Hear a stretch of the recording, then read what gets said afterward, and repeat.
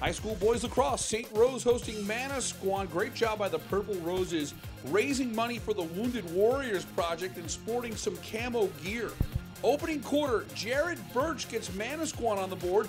This is the first of 3 goals on the game for Birch. It's 1-0 Warriors.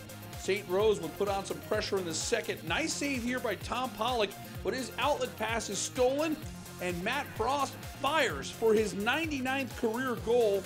It's now 3-1 Manasquan in the second. More Warriors on offense. Joe Tonkovich, the nice feed here. Easy pickings for Pat Feldstedt. Manasquan jumps out to a 5-1 lead.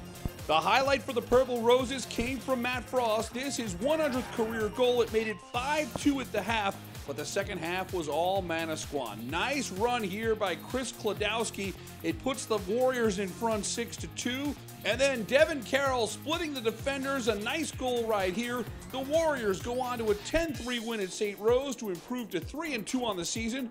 Devin Carroll and Jared Birch both tally 3 goals in the victory. For more Jersey Shore sports, log on to shoresportzone.com.